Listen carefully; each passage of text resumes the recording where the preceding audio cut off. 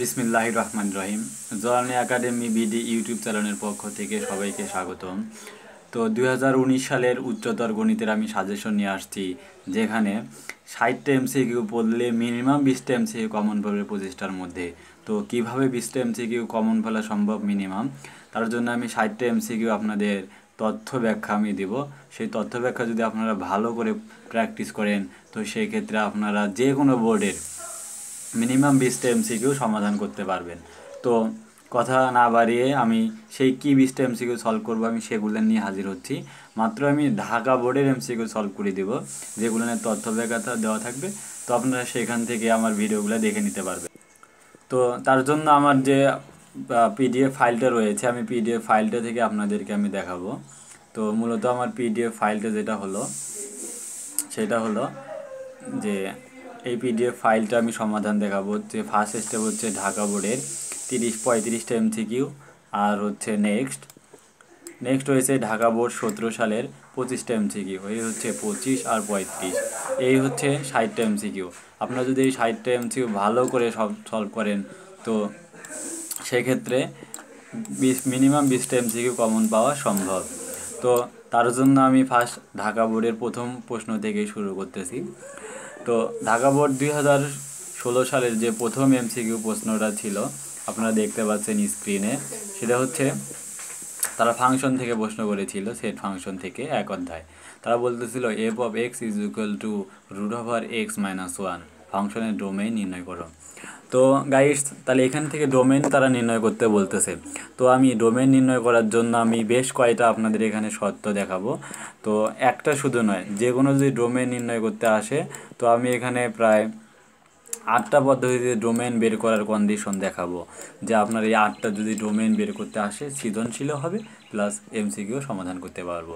তার জন্য আমি টাইপসগুলো আকারে নিয়ে আমি সলভ করব।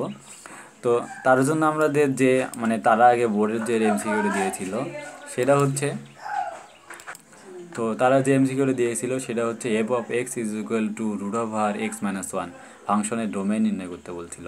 তো আমাদের ডোমেইন পাশের কথাটার অর্থ হলো যে ফাংশনটা এক্সের কোন মানগুলোর জন্য সংজ্ঞায়িত, সেই মানগুলোই হচ্ছে কিন্তু ডোমেইন। তো আমরা এফ অফ এক্স, তো এটাকে আমরা 1 নাম্বার টাইপ ধরে আমি করতেছি। তো যখন এই রুটের ভিতরে যদি আমাদের ধনাত্মক সংখ্যা আমরা পাইতে পারি, তাহলে সেটা তার হচ্ছে ডোমেইন। তার জন্য আমি যে 7টা ব্যাখ্যা, আমি 7টা দিয়ে যাচ্ছি। ফার্স্ট স্টেপটা ধরে নিচ্ছি, যদি ফাংশনটা এইটা থাকতো যে টয়েস এক্স প্লাস ওয়ান, তাহলে তার ডোমেইন কী হবে। তখন সৃজনশীল যদি আসে, আপনারা এভাবে লিখবেন যে এভাবে এক্স ফাংশনটি সংজ্ঞায়িত হবে যদিও কেবল যদি কি সকল বাস্তব মানের জন্যই কিন্তু এটা সংজ্ঞায়িত। তাই বাস্তব সংখ্যা হচ্ছে রিয়েল নাম্বার আর, এবং যার রেঞ্জটা হচ্ছে যে -ইনফিনিটি থেকে +ইনফিনিটি পর্যন্ত, এটা হচ্ছে এর ডোমেন।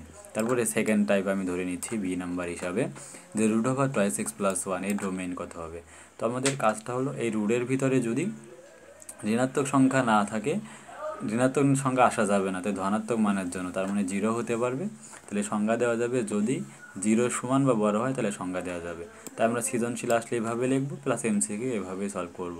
সেটা হচ্ছে জি অফ এক্স, যে ফাংশনে ধরে নিয়েছিলাম, সংজ্ঞায়িত হবে যদিও কেবল যদি যে রুটের ভিতরে যে ভ্যালুটা থাকবে toys x plus one less than or greater than or equal 0 হয়। তো আমরা অসমতার মাধ্যমে যেভাবে সমাধান করি, টয়েস এক্স প্লাস ওয়ান যে সমাধান করলে, তো আপনারা সমাধানটা বুঝবেন।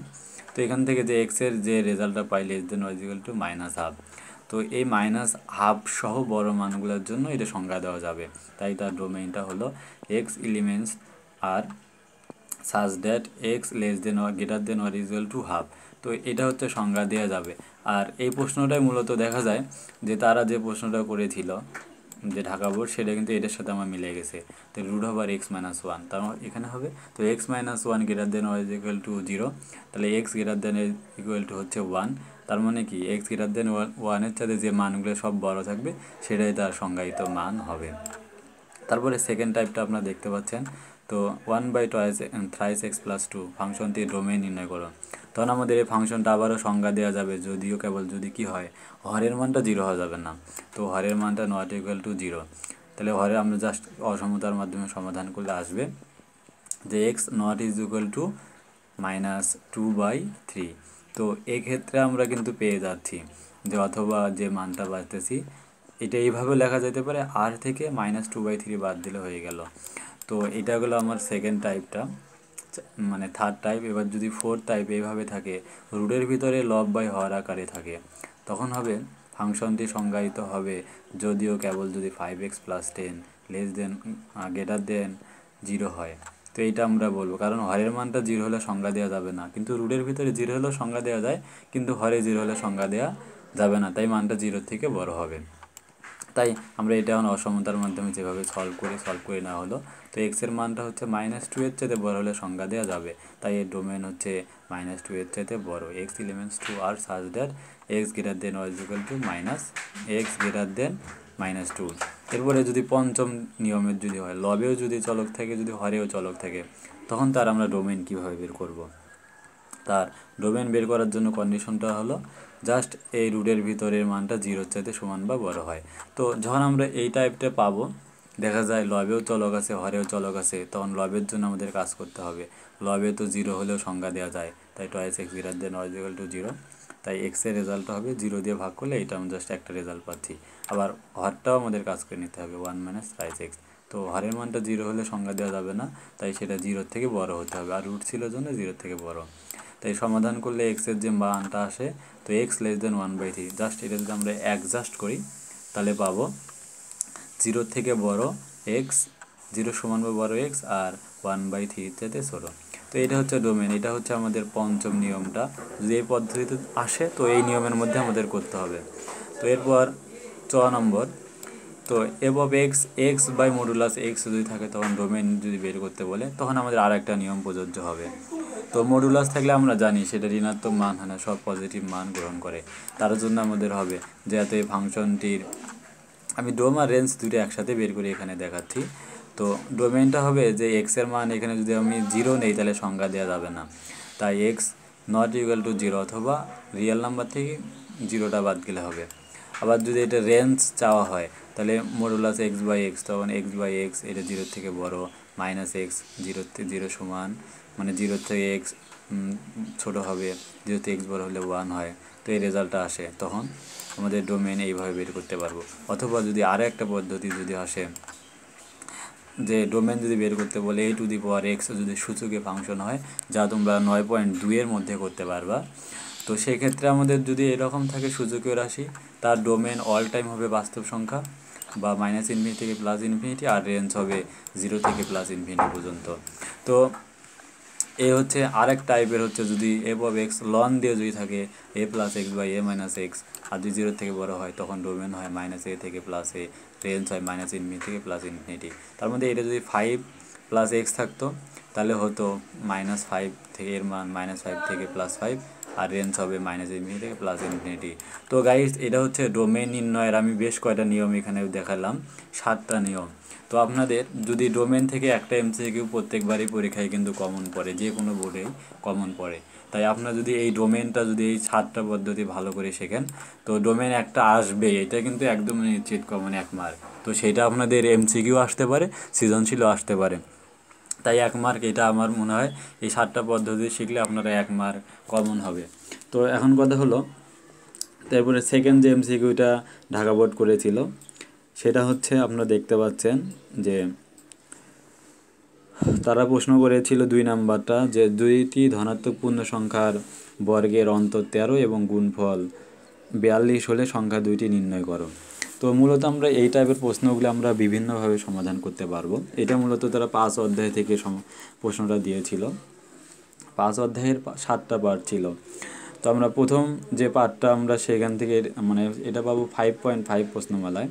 তো আমরা মূলত এইটা অপশনগুলো দেখবো আর রেজাল্ট দেবো, মানে অপশনগুলোর দিকে দেখবো দুইটা ধনাত্মক পূর্ণ সংখ্যার বর্গের অন্তর 13 আর গুণফল 42 হয় কিনা। আমরা তাহলে এই দুইটা ধনাত্মক সংখ্যা আমরা বর্গ করবো, 7 × 7 = 49, 6 × 6 = 36। তো আমরা যদি এই দুইটা দেখা যায় বর্গ করার পর অন্তর করি তাহলে 13 আসবে, আর গুণফলে দেখা যাচ্ছে 6 × 7 = 42।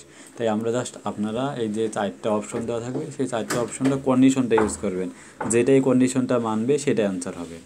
তো এরপর ঢাকা বোর্ড যে 3 নম্বর প্রশ্নটা করেছিল, সেটা হচ্ছে রূঢ়াভার মানে একবারে বড় একটা রুটের ভিতরে যে মানগুলো দিয়েছিল তার এই সমাধানটা। তো আমি এখানে সমাধানটা করে দিয়েছি। তো এখানে জাস্ট আমরা করলাম বর্গ রুট কাটা গেলে এখানে জাস্ট শুধু এক্স স্কোয়ার হবে, এক্স স্কোয়ার আর 8x⁻10, পরে এটার সাথে আবার যদি কাজ হয় তাহলে উঠে গেল এটা 5 হবে, 10 আর 5 15, 15 15 উঠে গেল এক্স। তার মানে এই জাতীয় সরল ফল হবে এক্স। তারপর ঢাকা বোর্ড 16-র 4 নম্বর প্রশ্নটা, তারা 4 নম্বর প্রশ্নটা করেছিল। তো এবার হচ্ছে 4 নম্বর প্রশ্নটা তারা করেছিল যে x³ + x² + z³ - 3xy এর মান কত হবে। তো মূলত এটা ডাইরেক্ট সূত্রটা দেয়া ছিল। তো আমরা এই সূত্র কিন্তু জানি যে আমরা যে সূত্রটা আমরা জানি যে a³ + b³ - c³ - thrice abc, এর আমরা দুইটা সূত্র জানি, একটা উৎপাদক একটা মান। তো আমরা উৎপাদকের ফর্মুলাটা জানি a + b + c * a² + b² + c² - ab - bc - ca। আর একটা অনুসিদ্ধান্তটা জানি half of a + b + c * a - b² + b - c² + c - a²। তো এক্ষেত্রে আমরা দেখতে পাচ্ছি যে এই অপশনগুলোর মধ্যে আসলে কোনটা এখানে ইউজ হয়। তো আপনারা দেখতে পাচ্ছেন যে আসলে আমাদের কোনটা মিলতেছে, প্রথম অপশনটা মিলে আর লাস্ট অপশনটা মিলে, তাই 1 আর 3 রাইট হবে। তো তারপরে 5 প্রশ্নটা তারা সূচক থেকে করেছিল, 9 অধ্যায় থেকে। তারা বলতে 3m(x - 1) = 3a(mx - 2), যেখানে এর মানটা 0 থেকে বড়, আবার এর মান 3-র চাইতে এর মান 3 সমান হবে না, আবার m এর ভ্যালুটা এত হবে না, দিয়ে বলছে তারা x এর মান কত হবে। তখন এটা আমরা সলভ করবো এভাবে। তো আমরা দুই পাশে লিখবো, জাস্ট 3টা পক্ষান্তর করে নিয়ে আসবো, এটা উপরে উঠাই দিব, এখানে জাস্ট ক্যালকুলেশন হচ্ছে, এটা সেম দেখা যায় এটা 1। তো এটা 1-এর বেস আমাদের এখানে 3/a লিখলাম, (2)mx - 2, আর এখানে 3/a⁴ করে দিলাম। তো বেস দুটো সেম, পাওয়ার দুটো সেম হবে। তো সেক্ষেত্রে 3x - 2 = 0, তাহলে mx এর মান হচ্ছে 2, x এর মান 2/3। তাহলে এই হচ্ছে সমাধান। তো আপনারা এভাবে এটা MCQ করে সলভ করেন, পরীক্ষায় অনেকবার আসছিল। আর এই ক্ষেত্রে আমরা এটা করতে পারেন যে যখন আমাদের বেস দুইটা একদম যখন পাওয়ার দুটো সেম আসবে তখন a = 3 হবে না, তখন পাওয়ারের মানটাই 0 ধরে আপনারা ক্যালকুলেট করবেন। তো সেই ক্ষেত্রে উত্তরটা সহজে বের করা সম্ভব। তো এটা হচ্ছে 5 নম্বর MCQ এর তথ্য ব্যাখ্যা। এরপর নিচের তথ্যের আলোকে 6 আর 7 নম্বর প্রশ্নের উত্তর দিতে হবে। তারা যে তথ্যটা দিয়েছিল 6 আর 7-এর জন্য আমি যদি আবার কোশ্চেনটাতে ব্যাক যাই, তো তারা কোশ্চেনটা দিয়েছিল,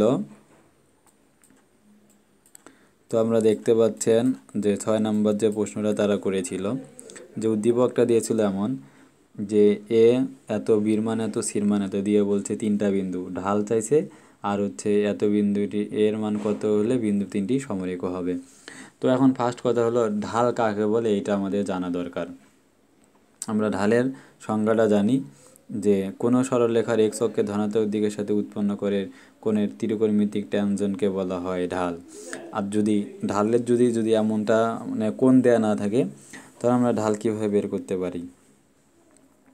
তো আমি সেই জন্য দেখেন তথ্য ব্যাখ্যা একবারে যে কয়টা পদ্ধতিতে ঢাল বের করা যায় আমি তার নিয়মটা দিয়ে দিচ্ছি।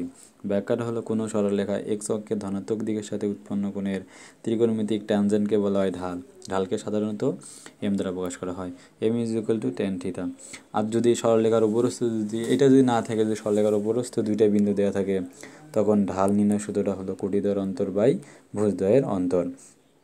জাস্ট এখানে আমি উদাহরণ হিসেবে বলতেছি, ধরুন কোনো সরলরেখার x অক্ষের ধনাত্মক দিকের সাথে উৎপন্ন কোণটা হচ্ছে 30 ডিগ্রি, তখন ঢাল কত হবে tan 30 ডিগ্রি। tan 30 ডিগ্রির মান 1/√3। যদি দুইটা বিন্দু দেওয়া থাকে, যেমন এখানে দিয়েছি যে 0, -3 আর 4, -2, তখন প্রথমটা x1, পরেরটা y1, x2, y2, তখন ঢাল হবে কোটিদ্বয়ের অন্তর বাই ভুজদ্বয়ের অন্তর। তাহলে দেখতে পাচ্ছি কোটিদ্বয়ের অন্তর, তাহলে y2 - y3 y1, তাহলে সেক্ষেত্রে মাইনাস মাইনাস প্লাস, আর এখানে হচ্ছে 4 - 0 মানে 4। জাস্ট ক্যালকুলেশন করলে এটা হয়ে গেল। তাহলে এই নিয়মে আপনারা ঢাল করতে পারেন, অথবা ঢাল নির্ণয়ের জন্য যদি সরল রেখার সমীকরণ দেওয়া থাকে, ঢাল নির্ণয়ের সূত্র যদি সমীকরণ দেওয়া থাকে, তখন ঢাল নির্ণয়ের ফর্মুলাটা হবে m = -x² / ওয়াই এর সহগ। তো আপনারা এভাবেও ঢাল নির্ণয় করতে পারেন, ঢাল সমান এক্সের সহগ বাই ওয়াই এর সহগ। তো তিনটা পদ্ধতিতে আমরা ঢাল নির্ণয় করতে পারবো। আপনারা জাস্ট এইটা মনে রাখবেন যে ঢাল নির্ণয় যদি করতে বলে তখন আমি তিনটা পদ্ধতিতে ঢাল নির্ণয় করব। যদি কোণের মান দেওয়া থাকে সেটা একটা, যদি দুইটা বিন্দু দেওয়া থাকে তাহলে একটা, আর যদি সরলরেখার উপরস্থ মানে সমীকরণ দেওয়া থাকে তার সূত্রটা মাইনাস এক্সের সহগ বাই ওয়াই এর সহগ, এই পদ্ধতিতে ঢাল বের করবেন। তারপর বলেছিল যে এ এর মান কত হলে বিন্দু তিনটি সমরেখ হবে, তখন আমি সমরেখ হওয়ার শর্তটা আমাদের জানতে হবে। মূলত সমরেখ হওয়ার শর্তটা হলো, সমরেখ বলতে একই রেখার উপর অবস্থিত বোঝায়। যদি তিনটা বিন্দু সমরেখ হয় তাহলে সেটা হবে এবি রেখার ঢাল বিসি রেখার ঢাল যদি সমান হয় তাহলে বিন্দু তিনটা সমরেখ, অথবা যে বিন্দু তিনটা দ্বারা গঠিত ত্রিভুজের ক্ষেত্রফল শূন্য হয় তাহলেও সেটা সমরেখ হয়। আরেকটা পদ্ধতি হলো একটা সরলরেখাকে আরেকটা সরলরেখার মাধ্যমে যদি মানে বসানো যায়, যদি সে মান আসে সেটা হচ্ছে সমরেখ হয়। তো আমরা মূলত সহজ দুটো পদ্ধতি, যেমন আমি যে তারা একটা দিয়েছিল সেই দুটো বিন্দু আমরা ঢাল বের করব, তখন এবি রেখার ঢাল বের করা হলো আর বিসি রেখার ঢাল বের করা হলো। তাহলে ঢাল দুটো প্রশ্ন মধ্যে হবে সমান, তাই যে ঢাল বের হলো তাহলে a + 2/12 = 1/4, জাস্ট এটা ক্যালকুলেশন করে আসলো 1। তাহলে এর মান 1 হলে বিন্দু তিনটি সমরেখ হবে। অথবা আপনারা যদি ত্রিভুজের মাধ্যমে বের করেন তখন বলতে হবে বিন্দু তিনটাকে ঘড়ির কাঁটার বিপরীতে বিবেচনা করে পাই এবিসি এর ক্ষেত্রফল। তাহলে হাফ অফ আমরা যেভাবে বের করি x1 x2 x1 x2 x3 x1 y1 y2 y, এভাবে আমরা জাস্ট বিন্দুগুলো যেভাবে লিখি, জাস্ট আমরা ক্যালকুলেশন করলাম, তাই রেজাল্টটা চলে আসলো 1। তো এখানে যদি সমরেখ হওয়ার কথা বলে তাহলে আমাদের কন্ডিশন জানতে হবে, দুইটা কন্ডিশন। একটা, ত্রিভুজের ক্ষেত্রফল যদি শূন্য হয় তাহলে আমি সমরেখ পাবো, আর এটা সমীকরণ ঘাটে যদি আমরা ইকুয়েশন সলভ করি তো সেই ক্ষেত্রে মান পেতে পারি। অথবা যদি এবি রেখার ঢাল বিসি রেখার ঢাল আমরা বের করতে পারি তাহলে দুটো ইকুয়েশন সমান দেখে সমাধান করব, ঢাল ইজিলি বের হবে। তাহলে আমরা যেটা ঢাল নির্ণয় করার দিলে দুটো শর্ত পাইলাম, এই দুটো শর্ত দিয়ে আমরা ঢাল নির্ণয় করব। ঢাল নির্ণয়ের জন্য তিনটা শর্ত আর সমরেখ হওয়ার জন্য এই দুইটা শর্ত। তো আমরা এই দুইটা শর্ত যে কোনো একটা পরীক্ষায় কিন্তু অবশ্যই আসবে, তাই আর দুইটা প্র্যাকটিস বারবার করবে কীভাবে আমাদের করতে হয়। আর এরপরে 8 নাম্বার প্রশ্নটা ছিল, তো এটা ছিল দ্বিপদ বিস্তৃতি থেকে প্রশ্নটা করা ছিল। বলছে 5 ফ্যাক্টোরিয়াল এর মান কত। আমরা জানি যে 5c0 এর মান হচ্ছে 1, 5c2 হচ্ছে 10। আপনারা ক্যালকুলেটর ইউজ করেও করতে পারেন, যে ফ্যাক্টোরিয়ালের যে ক্যালকুলেটরের যে ফাংশনটা, তো আপনারা সেই ক্যালকুলেটর দিয়ে ফাংশনটা করতে পারেন। যদি আমি জাস্ট ব্যাখ্যা হিসেবে আমি ক্যালকুলেটরের স্ক্রিনে আপনাদের আমি দেখিয়ে দিচ্ছি যে কিভাবে এটা সমাধান করবেন। তো তার জন্য আমি আমার ফোনের স্ক্রিন থেকে যাচ্ছি, ফোনের স্ক্রিন থেকে আমি দেখাইতেছি যে এখানে যে ফ্যাক্টোরিয়ালের যে বাটন দুইটা রয়েছে দেখতে পাচ্ছেন আপনারা, যে গুণ আর ভাগের মধ্যে রয়েছে এনসিআর আর হচ্ছে এনপি আর রয়েছে। তো সেক্ষেত্রে আমি যদি 4c2 বের করতে চাই তো আমি এইভাবে লিখব, 4 শিফট চাপি সিতে দিব সি, আর যদি 2 দেই তাহলে 2তে দেবো, জাস্ট ইকুয়াল যদি চাপি তাহলে 6, তাহলে এটা হচ্ছে 6 এর ভ্যালুটা চলে আসবে এভাবে। তো এটা হচ্ছে আমাদের ভ্যালুটা কিভাবে বের করতে হয়। তো আমি আবারও সেম ক্যাটাগরির প্রশ্ন চলে আসলাম। তো এভাবে আপনারা ফ্যাক্টোরিয়ালের মানটা বের করতে পারেন। একইভাবে যদি আপনারা 5c1 চেপে ইকুয়াল করেন তাও 5 আসবে, এটা ক্যালকুলেটর ব্যবহার করে। আর ক্যালকুলেটর কিভাবে ইউজ করবেন তাই এখানে আমি লিখে দিয়েছি, দেখুন 5 চাপে শিফট ভাগ দিয়ে 2 ইকুয়াল থাকলে 10 চলে আসবে। আচ্ছা, এরপর হচ্ছে তো এবার হচ্ছে 9 নম্বর প্রশ্নটা, এটা ছিল ধারা থেকে প্রশ্ন ছিল, যেহেতু ধারাটি অসীমতক সমষ্টি নির্ণয় করো। আমরা অসীমতক সমষ্টির যে সূত্র জানি সেটা হলো a/1 - r, যেখানে এর মানটা হচ্ছে দেখতে পাচ্ছি প্রথমটা দেওয়া আছে 1, দ্বিতীয়টা হচ্ছে 0.01। আমরা ভাগ যদি করি সাধারণ অনুপাত তাহলে 0.1 ভাগ 1 মানে হচ্ছে কত দেখতে পাচ্ছেন যে 0.1ই এটা রেজাল্ট কিন্তু আসবে। 0.1 হচ্ছে, আমি দুইটা পদের ভাগফল দেখালাম 0.1। তো সেক্ষেত্রে অসীমতক সমষ্টি হবে s ইনফিনিটি সমান a/1 - r। জাস্ট আমরা মান বসে ক্যালকুলেশন করব, রেজাল্টটা হলো এটা হচ্ছে 10। এরপর 11 ছিল 2, 4, 6 এই ধারাটি সমষ্টি। তো আপনারা যারা জেনারেল ম্যাথমেটিক্সের 13 অধ্যায়ে ধারা করেছেন তো তারা এই ক্ষেত্রে এর অ্যান্সার দিতে পারবেন। 2, 4, 6, 8 ধারাটির বলছে যদি এনতম পদ হচ্ছে টয়েস এন, তো আমরা ব্যাখ্যা এনতম পদ বের করব 2 4 6 8 এমন যোগ নিয়ে গেলাম। তো এরপরে যদি আমি 2 কমন করে দেই, দেখতে পাচ্ছি যে সব সময় 2 স্থির থেকে যাচ্ছে, 1 2 3 4 এরকম করেই কিন্তু জাস্ট মানগুলো চলে যাচ্ছে, যা টয়েস এন সংখ্যক, তাই এটা ঠিক রয়েছে। এভাবে এন পদের সমষ্টি N into N plus one. তো এন পদের সমষ্টি যদি আমরা করি, দেখা যায় 2 কমন করে এটা করলাম। তো তখন আমরা জানি স্বাভাবিক সংখ্যার সমষ্টি N into N plus one divided 2, just মান বসিয়ে দিলাম, 2 2 কাটা N into N plus one. তারপরে সমষ্টি নাই, বলতে ধারাটি অসীমতক সমষ্টি নাই, কারণ ধারাটি একটা সমান্তর ধারা। সমান্তর ধারার ক্ষেত্রে অসীমতক সমষ্টি থাকে না, আপনারা জানেন, গুণোত্তর ধারার ক্ষেত্রেই থাকে। তো ভিউয়ার্স, আমি এখান থেকে প্রথম 10টা সলভ করে দিলাম। তো ভিডিওটা লং হওয়ার জন্য আমি মানে বুঝে দিচ্ছি প্রত্যেকটাই। তো এটা জাস্ট হলো। তো আমার পিডিএফ ফাইলটা আপনারা পেতে পারেন। তো বললে আমি লিঙ্কটা আমার ড্রপ বক্সের যে লিঙ্কটা সেখানে দেব, আপনারা সেখান থেকে পেতে পারেন। তো প্রথম 10টা সলভ করলাম, এটা হচ্ছে প্রথম পার্ট। আমি দ্বিতীয় পার্টে পরবর্তী 10টা সলভ করবো, এভাবে সলভ করে দিতে থাকবো। তো এই হচ্ছে প্রথম পার্ট। দ্বিতীয় পার্টটি দেখার জন্য আমার ডিসক্রিপশন বক্সে লিঙ্ক দেওয়া থাকবে, সেখান থেকে আপনারা ভিডিওর লিঙ্কটা পেতে পারেন। তো এ পর্যন্ত আজকে শেষ করছি। আসসালামু আলাইকুম রহমতুল্লাহ।